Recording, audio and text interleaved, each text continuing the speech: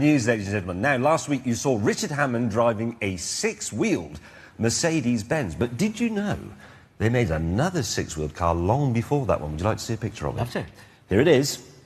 Oh, right. Did they not mention this, then? Do you know they didn't? How odd. It is, isn't it? Because Mercedes like to go on about their heritage and history, and they didn't mention that one. Well, perhaps they didn't mention it because it's got Hitler in it. I don't know.